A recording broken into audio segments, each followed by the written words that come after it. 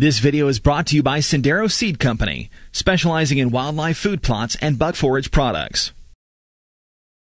Well, this is one of the sadder parts about the job that Ben and I do in our research. This buck died early this morning, a nice little 2-year-old.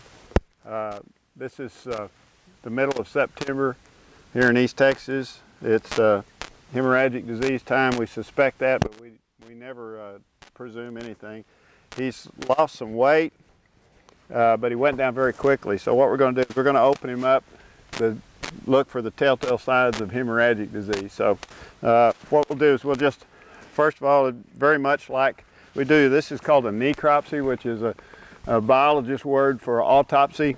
And first thing we'll do is we're going to open him up. So let me get him open and then we'll be talking about what we're seeing. Okay, I've got the deer open here with Ben's help. Already seeing signs that our worst fears were right. Let's take a look in here. The first thing we're going to look at is the small intestine, which is an area where the EHD virus often attacks, and that's where it ruptures and bleeds, and that's why it's called hemorrhagic disease. So let's look in here real tight. Yep, here's what we're talking about. Look at the small intestine. There's absolutely no food. One of the things they do is get off food because they just don't feel good. But look at the color of that. Should be pink, and there's a lot of hemorrhagic activity there.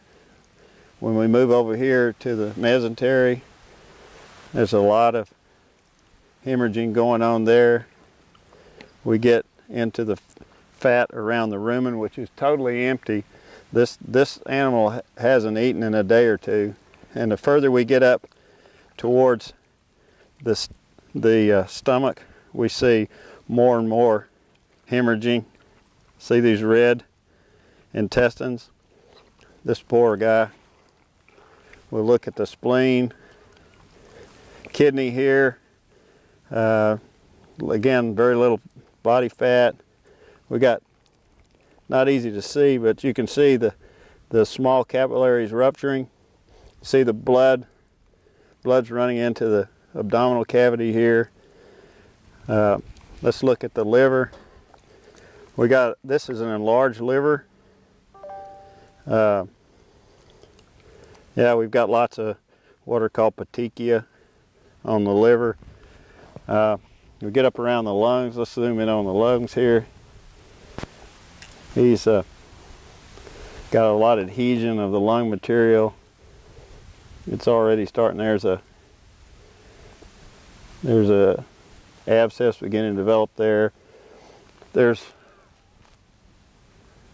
So I'm pretty sure that we've got a deer that unfortunately died of epizootic hemorrhagic disease.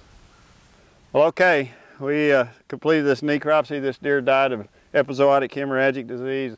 Unfortunately, a common disease all across the United States. We're losing millions of deer periodically to the disease. So it's another sad story, but it's part of the business when we work with deer.